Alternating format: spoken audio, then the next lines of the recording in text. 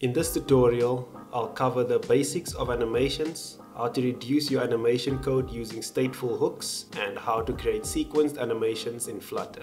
If you're new to the Full Stack channel, please subscribe and I hope you enjoy this tutorial. We'll start off by creating a new Flutter project and I'll call mine Animation Guide. Once that's done, we can go ahead and open it in Visual Studio Code. As usual, I will go ahead and clean up the main file and I'll set the home to an empty scaffold. Let's start with the basics. To create a single animation in Flutter, there are three things that are required. You require the animation controller, and this manages the animation. It produces a new value for every frame that is rendered and keeps track of the animation state and exposes functionality for you to play, forward, and reverse or stop an animation. The next part is the actual animation or tween. This defines the begin and end values along with how to move from the beginning to the end through a curve. The default curve is linear, which means that for every frame it will increase by the exact same amount that it did for the previous frame. This object will notify the controller through the value listenable protocol whenever its value has changed. The last part of the animation is a ticker class. The ticker class is a class that listens to the frame callback and calls a tick function that passes the elapsed duration between the current frame and the last frame to the ticker listener. In our case, the ticker listener is the controller. To keep the code nice and separate, I will create a new file for every section of the animations that we cover. You can create a new file called basic animation. We'll import the material package and then we'll create a stateful widget called basic animation view. The first thing we'll do is add our animation controller and our actual animation called grow animation into the state class. Then we have to initialize our controller and our animation, and we'll do that in the init state override. We'll start by creating a new animation controller, and for the vsync property we'll pass in this current state object and we'll set the duration to 3 seconds. The vsync requires a ticker provider, and we can add that functionality onto our class by adding on a mixin using the ticker provider state mixin. Next up, we'll define our grow animation. For the grow animation, we'll create a tween of type double. We'll set the beginning value to 0 and the end value to 200. And then we will call the animate function and pass in the controller. And the last thing we want to do is tell the controller to play the animation, and we do that by calling the forward function on the controller. So how exactly does all of this help us to animate UI? To see where we will be intercepting these values, we will add a new listener to our controller, and this function will be called every time a new value is generated for our animation. We'll print out the animation value using the grow animation.value every frame. Before we run this, head over to the main file and change your home to the basic animation view that we just created. If we restart this program now, in the debug console, you should see values being printed out every frame, and those are the values that we will use to animate our UI. So let's put something simple down that we can use to animate. We'll put a container inside of a center widget. We'll give it a height of 200, width 200, and we'll set the background color to red. And instead of using the fixed 200, we will replace that with the grow animation value, which we know changes every frame. And now that the values are updating every frame, we also need to make sure that the build function is re-rendered on every frame. So in the listener, we will call setState, which will cause our build function to re-render with a new value from the animation. And if you restart your app, you'll see a square growing in the middle of the screen, and it'll stop when it gets to 200 width and height. That's it for basic animation. The animations are very verbose, as I've said before, but that's what we have for now, and we'll see how we can reduce that code in the next section. Flutter provides us with a widget called animated widget, which will help us eliminate the listener and the setState call that we are doing currently. Make a copy of the basic animation file and call it animation widget. Then we'll rename the view to animated widget view. Then you can go to the main file and you can change your home to the animated widget view. To effectively use the animated widget, we want to define the pieces of the UI that we can group together and animate that individually. Since we only have the container that's growing, we will take the container's widget code and we will use that in our animated widget.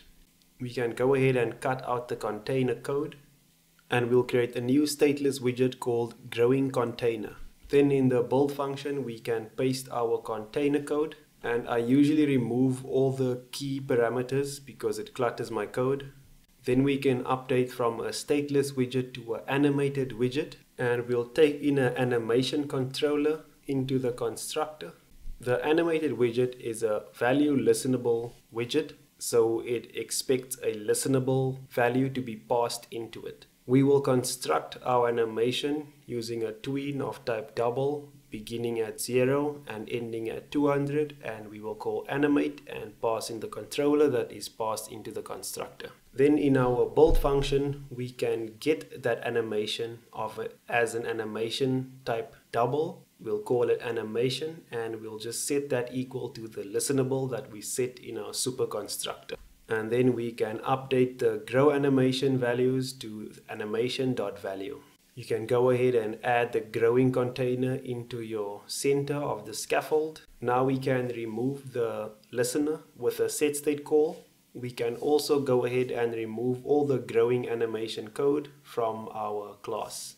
The reason we can remove the setState is because the animated widget is a stateful widget, but it also uses a listenable value. And that value has a function to handle the change, and it calls setState for us automatically when that value changes. So we don't have to add a listener and call setState manually. It will do that internally as those values update. And before we run this code, which I did, you have to make sure that we pass in the controller that it requires. And if you run this code now, you'll see the same boring animation of the growing container in the center of your screen, with the only difference being that you have a little bit less code and you know how to use the animated widget. To build on the animated widget, we will go ahead and copy that animated widget file, and we'll call the new file hooks_view. Then we can change the class name to hooks_view, and this is where we'll use Flutter hooks to create less verbose code for some animation logic. We'll start off by adding the Flutter hooks package. We'll add version 0.6.0. Just to make this clear, this is not a tutorial on Flutter hooks. This is only a way to reduce your animation code using provided hooks by the Flutter hooks library. Right off the bat, we can remove all of the stateful constructor functionality, and we can change our hooks view to extend a hooks widget. Then we can go ahead and import the Flutter hooks package. Then we can also go ahead and remove the init state override. And additionally, we can remove the animation controller variable. There's two things to note about Flutter hooks. A hook has to be called in the build function, and it should never be called conditionally, meaning that you should always call the hook in the build function.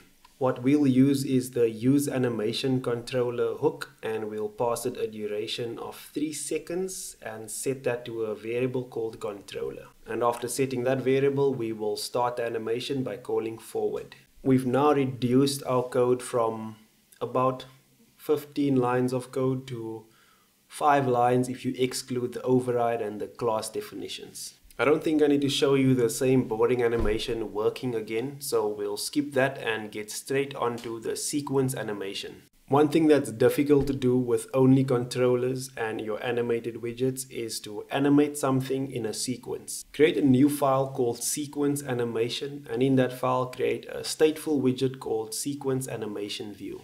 We'll add the ticker provider state mixin, and then we'll create our animation controller, and we'll add a new type of object called sequence animation. And to use the sequence animation, we would have to add a new package called Flutter sequence animation. If you go back to the sequence animation file now, you should be able to import the Flutter sequence animation. Let's create a basic scaffold, and for the body of that scaffold, we'll center a widget called animated builder. This animated builder takes in an animation, which is in the form of our controller, and it also takes in a builder that provides us with a context and a child if we supply the child to the animated builder. Let's look at this widget. So at the top, you can see that this is an animated widget, which means that it takes in a listenable value. Given that it's an animated widget, it means that whenever this value changes, it will call the build function. And instead of rebuilding a UI, it will execute the builder function that we passed in. This gives us an opportunity on the outside to rebuild our UI every frame that the animation produces a new value.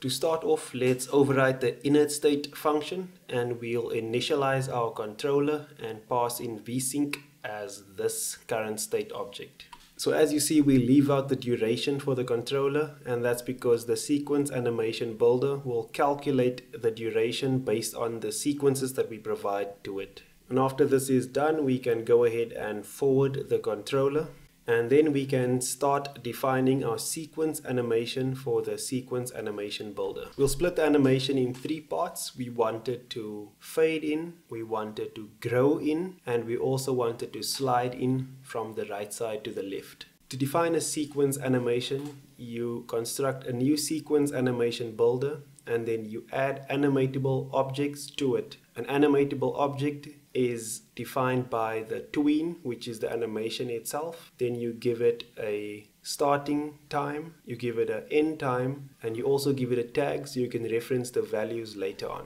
We'll start by giving it a tween of type double that begins at 0 and ends at 200. Then we'll give it a from value of 0 milliseconds, which means that the animation will start at 0 milliseconds. And the to value we'll set at 300 milliseconds. And the last thing to define for an animatable is the tag that you want to use to reference the value later. We'll set the first tag as grow. Then we can go ahead and copy all that code, and we will change our tween to go from 0 to 1. We'll start the animation at 0 milliseconds, but this one will end at 400 milliseconds. And the tag we will set as fade in. Then we can copy all of that code again. This time we'll begin at 100 and we'll end at 0. We'll start the animation at 300 milliseconds and we'll continue that animation until 800 milliseconds. And the tag we'll set as margin slide. Let's start by animating the animation slide in for the container. To fake the slide in for the container, we will animate the left margin of the container only. And to access the margin slide animation that we added, you can index into the sequence animation using the tag margin slide, and you can get the value from the value property. Next up, we will animate the height of the container, and we will get that by indexing into the sequence animation using the grow tag and setting that to the value. For the width of this container, I want to set it to the full screen so that the margin takes more of an effect when it's on the left side. For the color of this animation, we'll set it to purple to shout out Fold Stacks, a cool little YouTube channel. And to perform the fade in animation, we will wrap our container in an opacity widget. And for the opacity, we will set it to the sequence animation and we'll index into it using the fade in key, and we'll set that to the value. Now back in the main file, go ahead and set your home to the sequence animation view. And when you run this code now, you should see the animation grow in, slide in, and fade in all at once. Now I know the animations were underwhelming in this tutorial, but I wanted to focus on the animation and the mechanics of it itself. I can create more fancy animations using Flare, but for now, that's all that we are doing with these animations. Thank you for watching. Please subscribe and share this video. I will see you guys next week.